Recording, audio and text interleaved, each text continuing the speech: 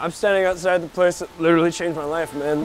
It just brought the band back together, man. It took all those goddamn problems out of the way, man. You know what I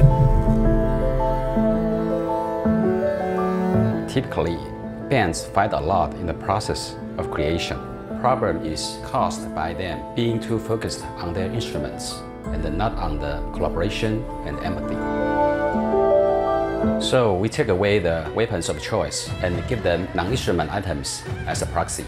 This helps the team members to focus on the members around them. The main challenge of the rehabilitation is to let the band members go off their old habits. What is it with the 13-minute solos? Does he know what he's doing? I don't know. Sound good? Kind of. Can somebody shut this dude up? We also offer special coaching and education for hot topics in band rehearsals. If you stand too close to the amplifier, you won't be able to hear yourself clearly.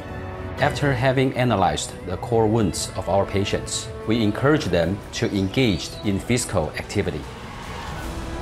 Having to be a team under harsh weather conditions helps with bonding and getting used to carrying around equipment together.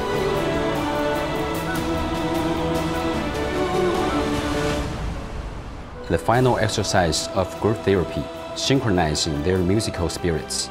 These exercises are often seen odd by people, but we have a 99.9% success rate. After completing the rehabilitation program, we hand them back the instruments, so the band will be one unit again. Stop thinking for yourself. Think of the band.